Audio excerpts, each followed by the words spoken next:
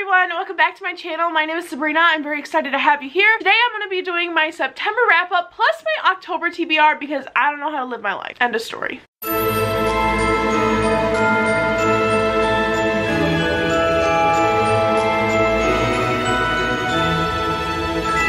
Coffee. My cat is sitting there on the floor and I think we're ready to talk about some books. Look at my lipstick. It's orange. If you're wondering why I look like I belong on the cover of a Teen Witch catalog, it's because I've decided since it's October, we need to start dressing like we're basic witches. Like we belong in the Sabrina the Teenage Witch universe, not the like fluffy one that used to air on TV.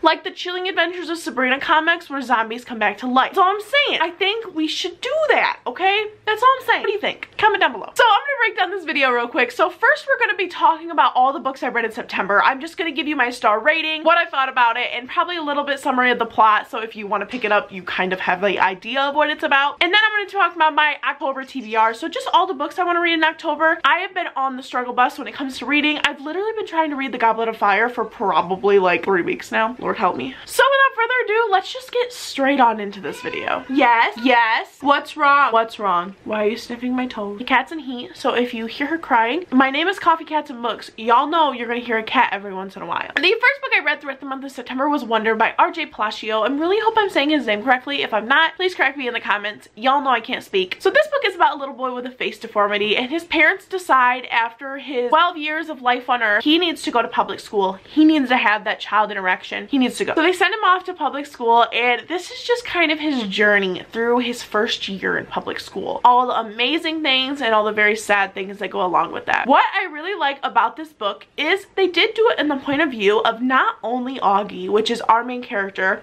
they did it from his sister and his mom and his dad's and his sister's boyfriend. All these characters' point of views, which are super important to the book. Moving on and forward. So something I really enjoyed about Wonder was that they did split it up into all these characters' narratives, which I think was super important to the book because it kind of gives us the view of how Augie's mom feels about his disability, how his dad or his sister's boyfriend, how all these people feel about his disability and how it kind of affects their daily life, because I think we tend to see the disability before the person. So person first language, y'all. Google it. You're welcome. So I ended up giving this book a 5 out of 5 stars. I really like the disability aspect of it. I think it really opened my eyes on seeing the person before the disability, because that's something I feel like we all really struggle with. When we see a child with disabilities, we automatically think about the disability over the child. That's something that really opened my eyes with this book. Also, something I really liked about it was the different perspectives. I think that was so important for not only the plot, but of Augie's story. The next book I read this month was Faith Taking Flight by Julie Murphy. This book is about a plus-size girl who finds out she can fly, and they send her to this very scary camp for kids with special abilities, and she does some scary things there. They don't really talk about it, but I think they should make a whole book about it, to be honest. And Faith is dealing with a lot of things. She's dealing with her sexuality, trying to figure out who she is. High school as a plus-size girl, hard enough. And favorite show is filming in her town, and she's falling in love with the main star. That's like everyone's dream, isn't it? Isn't it? It's mine. Tom Felton. That's all I'm saying. Something I really enjoyed about this book was the plus size representation. I feel like we don't have enough of that, not only in the booktube community, in the author community, but in just book community as a whole. We really don't have a lot of plus size individuals to represent, and I think that's something that's super important, especially for young girls that are plus size. I was plus size my entire childhood, even now I am, and I feel like that's such an important aspect to have, is to be able to say this girl's plus size and have no shame in it. My mouth always gets super dry when I'm filming. Now, one thing I really didn't like about this book was how fast-paced it was. They didn't give a lot of Faith's backstory with learning how to fly and stuff, just like about a chapter, and we really don't learn much about that scary camp she went to, which honestly I need to know more about it because it seems so interesting. My cats are out there playing with toys. Can you hear them? And the plot was very hard to follow at times. We struggle back and forth with Faith and Faith is dealing with something, and all of a sudden we never hear about it again, and that's something I struggled with this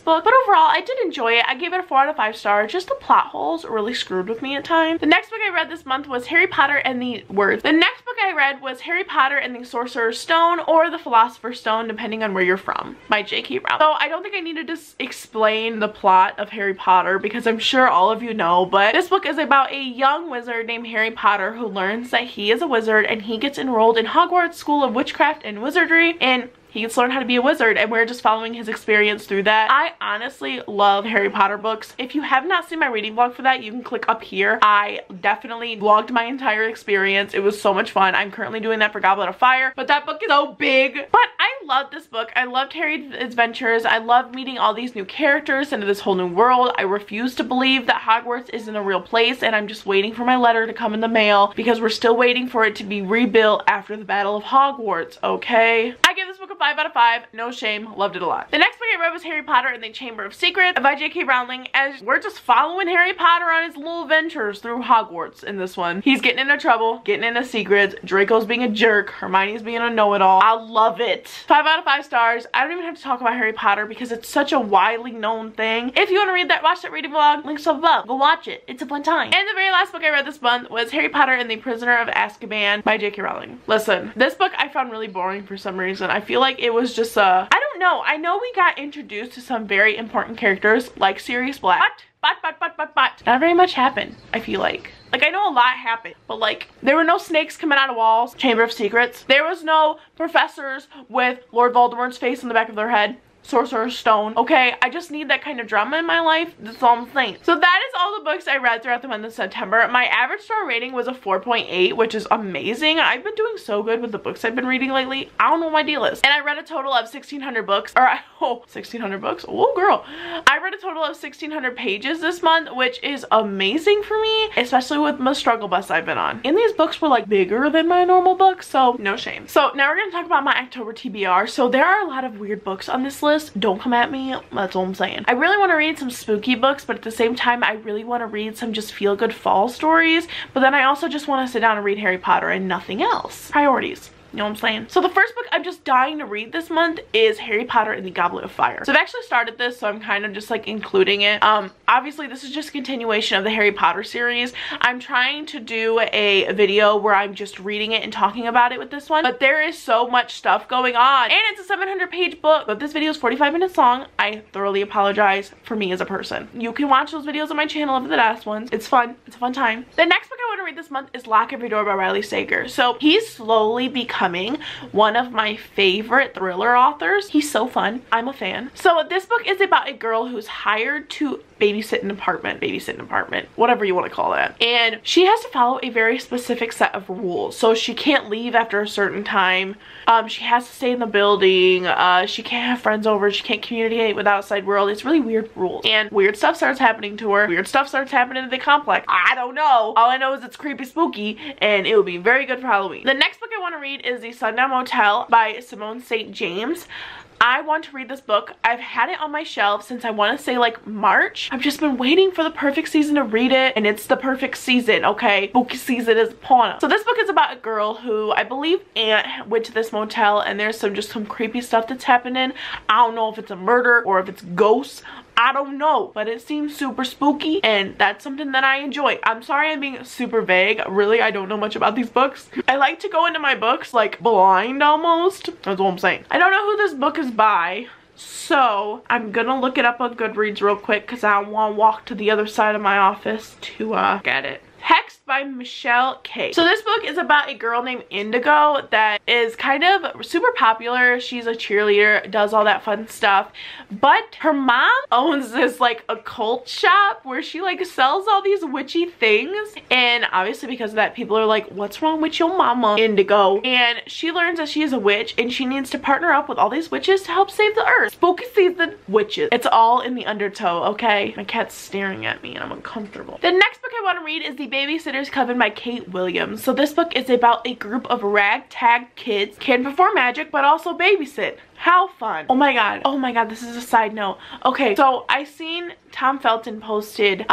he's starring in a new Netflix show called The Babysitter's Guide to Slaying Monsters or something like that. That's the book I thought it was, The Babysitter's Coven. I thought the book was being made into a movie. Sorry, it just came to me. But they have to help. Their goal in babysitting is to keep their kids safe from the monsters of the world, which when I say monsters, I don't mean people monsters. I scary monsters that come out of your bed at night. And I honestly am super excited to be able to read this. I think it's going to be so much fun, especially for winter. Oh wow, it's not winter, especially for fall. The next book I want to read this month is Into the Woods, which I don't know who it's by and I don't want to dig it out, but as usual, there's a picture of it right there. It is a graphic novel of all these super scary stories, and I can't remember where I got this recommendation from, but I heard it is amazing. The graphics are beautiful. I have not even looked into it. When I pulled it out of the box when I bought it, I literally just put it on my shelf and have not looked in the inside of it because I'm afraid it'll give me nightmares. But I'm super excited to read it. Definitely spooky, definitely fun, excited. The next one I want to read is The Bake Shop at Pumpkin and Spice. So this book is about a girl who works at a bake shop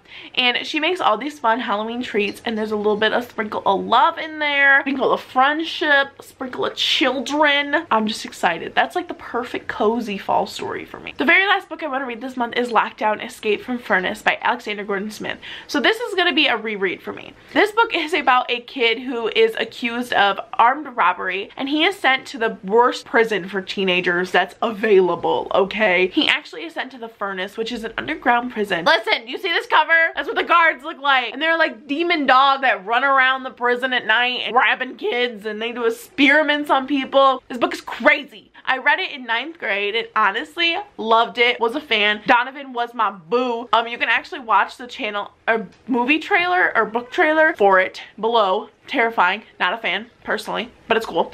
I actually really want to read this book. I just bought this book at Barnes & Noble. I was like, oh my gosh, this is one of those books that got me into reading as a teenager. Love it. Can't wait to read it. I'll live for it. Alright, so that is my October TBR and my September wrap up. I hope you guys enjoyed this video. I hope you enjoyed all the books I want to read in October and all the books I read in September. If you did, make sure you give it a big thumbs up. Comment down below and tell me if you've read any of these books or any of these books seem interesting to you, because that's the whole goal here, is to get you guys interested in books. Make sure you hit that subscribe button down below. I upload every Tuesday and Thursday. Make sure you hit the little bell next to it to get notifications every time I upload, and I will see you guys in my next one. Bye!